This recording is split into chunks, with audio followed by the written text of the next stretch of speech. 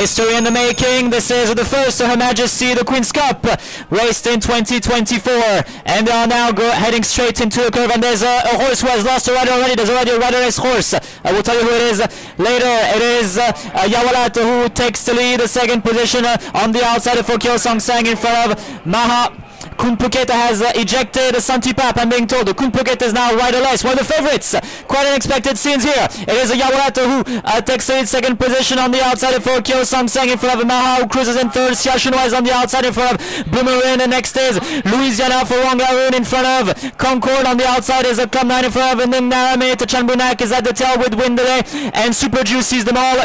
They are now making a left in the bend of this first of Her Majesty the Queen's Cup. It is Kyo Sang who leads the way, second position for Yawalat, 2 lengths back in front of Maha. Siashunwa is there in front of Concorde. On the outside is Louisiana in front of Club 9.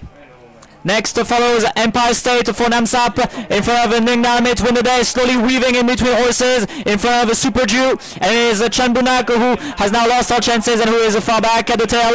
They now enter the home stretch of this first of Her Majesty the Queen's Cup, and it is Concorde who has now taken the lead. Concorde has taken the lead for Jitatep, and it's about to be a big upset in this race, it seems. It is Concorde who has taken the lead, but here comes Maha, launched on inside by Palanchen. Winderday on the outside, launched by Jatupon in front of Louisiana Kyo Sang. It is Concorde! Concorde flight home, and Concorde wins the Queen's Cup. Maha is second in front of Winderday. Next was Louisiana Kyo Sang, Super Jew, Club 9, Siashunwa, Yawalat, Empire State in front of Ningnamit. Chanbunak was the last one home.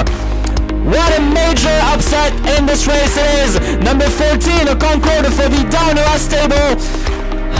Despite having an overweight of 3.5 kilos, Concorde who had never gone, who had been really disappointing this year. He had not won since 2023, and today he wins the first Her Majesty the Queen's Cup.